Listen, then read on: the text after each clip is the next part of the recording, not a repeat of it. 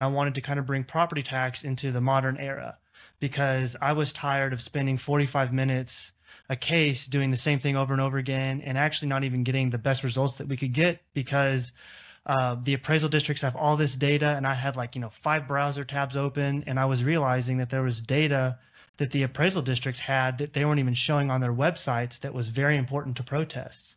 Really? Yeah. So we got into like open records requests and started digging into that. One thing led to another, and I realized that I had to like learn to code to really compete with the appraisal district's technology. And we developed algorithms to score comps and decide what's the best evidence to use in a property tax protest, what evidence is going to hurt us in a case, so that we're aware of that before we go in there. Because before I was doing this, we would kind of do it on like we would use CMAs, like you see with realtors use. Right. Like CMA, comparative market analysis. Right. Yeah. Right. And that's a great tool for a realtor to use as like a launching pad into a deeper analysis that they verbally go over with their clients. But if you just provide a CMA to an appraisal district, you're lacking the context of, well, this comp here is good because it has a pool and we have a pool. And, you really just can't use price per square foot. And in fact, appraisal districts, when they get CMAs, they just kind of wad it up and throw it in the trash.